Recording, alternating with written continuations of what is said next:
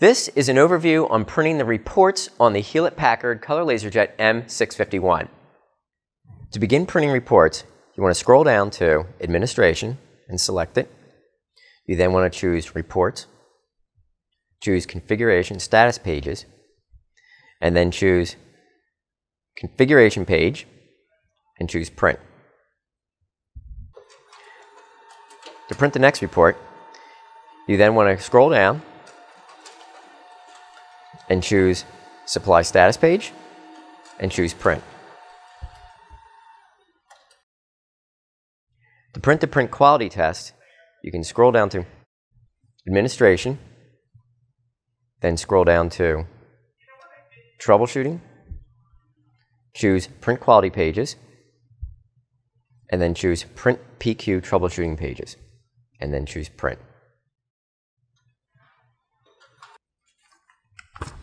This has been an overview on printing the reports from a Hewlett-Packard Color LaserJet M651. Be sure to check out our other videos on IPS Global.